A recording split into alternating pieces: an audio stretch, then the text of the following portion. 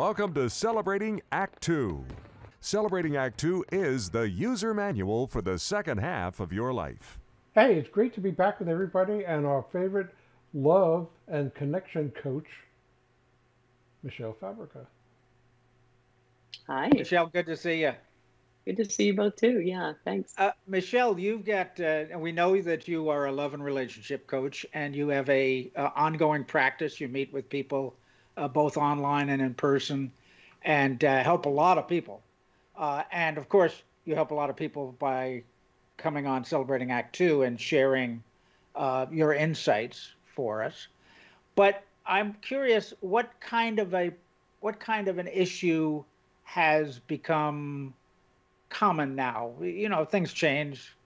What kind of issues are you dealing with in your practice? Obviously, I don't want you to spill the beans on any particular client, but Right. you must see a certain commonality of issues.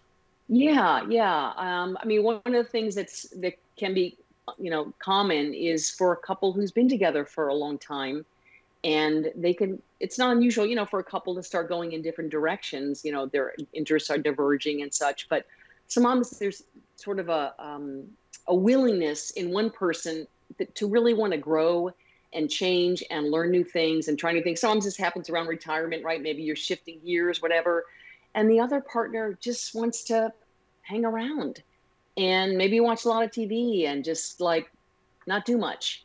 And so can be a common, midlife and beyond challenge, right? Where you've had this life and now retirement happens, whatever. And suddenly you're in this new phase. And it can be really challenging for, mainly the person who's wanting to go do things, right? The other person is like, well, I just want to relax. I just want to sit around and do my thing. So, this is really one of those relationship crucibles, right? But one of the amazing things, though, is that we can count on that if you're feeling stuck, Michele is going to talk to us about how we can unstick things. Yeah. Well, the thing is, one of the things about this situation is that we think that we have to get our partner to change with us, right? I think that's a belief that a lot of us have. I know that I had that earlier in my relationship history. It's like, he's got to be doing this. Why is he doing that? We need to do that. I mean, anyway, I don't even want to go there.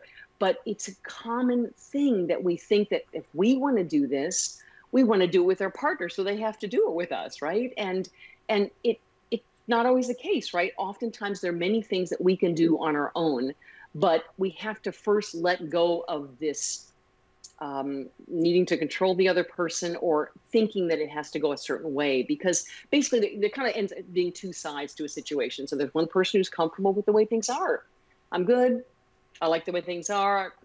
What's the problem here, right? And the other partner is maybe climbing out of their skin with boredom or frustration or irritation or even judgment, right? And it's not a comfortable place to be in. But the key here is for that person, the one who's, having the difficulty, is just to really do some soul searching and get clear on what it is they really need and want.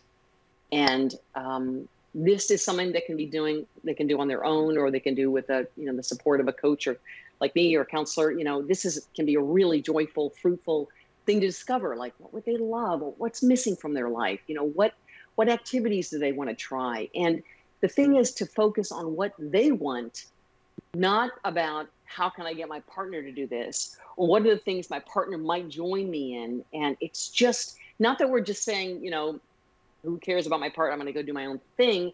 But in a way, we're making sure that we're still attending to our own needs for our life, right? We have options. We have options there. So, Michele, this sounds familiar to me because I have, of course, Art and I are both past, quote, retirement age. And I have a friend who bought a huge motor coach. I mean, one of the big ones, a bus, essentially. And he and his wife have been traveling around the country and coming back and forth, visiting friends, doing all that. Even during COVID, they could go places and live in their motor coach and visit friends who were safe, that kind of thing. Yeah. But what's interesting is I have another friend who loves to travel, wanted to travel. The wife wanted to travel, and the husband didn't want to. Now, granted, he's got a bad knee and all that stuff, but really, he just did not want to leave home. And she wanted to go. They're retired, they've got some money. Let's go to Hawaii. Let's go to the Bahamas. Let's go to, she didn't ask him to go skiing with his bum knee. She just wants to travel. Right, And right. he would have none of it. So Yeah. I can see what happens, and you're right. Maybe it happen. Does it happen a lot when people get retired that life changes? I think it can. I think it can. I think that one of the things that's tricky too is that the person who wants to, go forth, let's say, can sometimes start to get resentful and judgmental of the partner who doesn't. And I think that is the seed of a lot of discontent that can just explode, and it will fester first and then explode. And so what I love helping that person who's frustrated focus on is to make sure, we have responsibility for our own well-being and our happiness, our life trajectory, the things we want to learn. And we can do a lot of these things on our own, right? This friend you're talking about, for example, she could go travel either on her own. She could find a friend to go with. She could find a group that she wants to go with. But she could still keep the, and I don't know the specifics. Obviously, I'm just commenting just from the detail you mentioned. But it's really important to continue to grow and thrive in the ways that you want to, and stay more focused on what you can do and less about what your partner's doing. And you're not trying to do this, to shame them or to make them feel bad or anything. You're just doing it for your own needs, and you're still offering, kindness and love to your partner. So it basically is kind of a way to, I'm going to do this anyway. I wish you'd join me, but I understand you don't want to. And who knows, at some point it's like, wow, you had so much fun. Oh my God, let me see your photos. I'd like to go sometime with you. Or, you've heard the story where, somebody starts getting fit and all of a sudden they're really into it and they're getting all, feeling really attractive, extra attractive. And their partner's like, I'm going to start going to the gym with you, like it can entice the other person to get on board. Sometimes we just feel, the other person might just feel a little stuck and just like, I just want to relax. But, we see our partner getting more alive, feeling more joy, and we want to join in. And so that can happen, right? Sometimes that's the impact of us just doing our thing. And that's what I want to invite people to really take charge of for themselves, and spend less time on the judging, complaining, because it doesn't help either person, right? Good advice. And, obviously we're talking about something that it could stretch a relationship to the breaking point, right?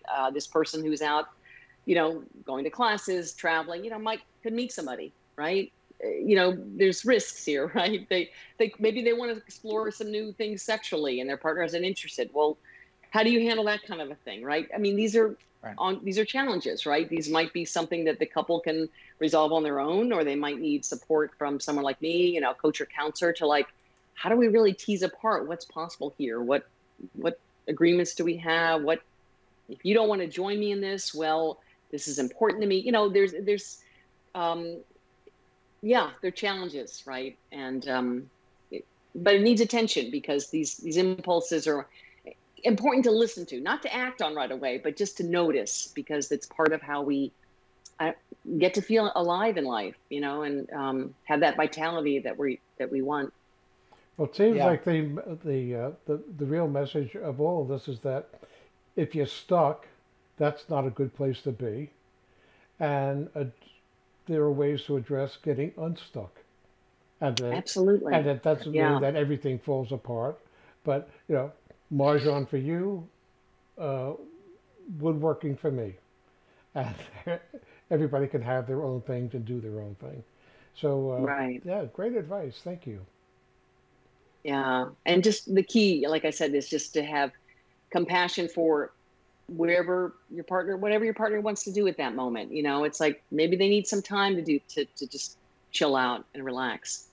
And it's just, to catch yourself with the judgment, because that doesn't, it's toxic, right? It's really toxic to a relationship. Good advice, Michele. Thank you so much. We'll see you soon. Yeah. For more on Celebrating Act Two, visit our webpage, follow us on Facebook, subscribe to us on YouTube, and tell your friends. Celebrating Act Two is the user manual for the second half of your life.